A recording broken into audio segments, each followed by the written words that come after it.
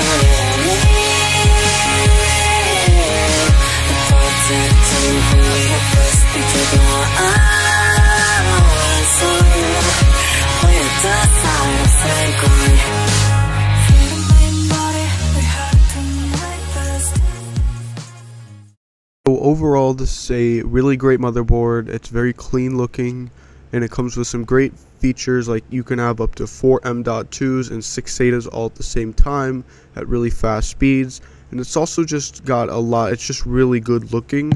It's got a lot of RGB, and I don't think anybody would be upset with this motherboard, especially that you can put more powerful chips in it, and it's just overall a higher end board. Thank you so much for watching, and have a great day.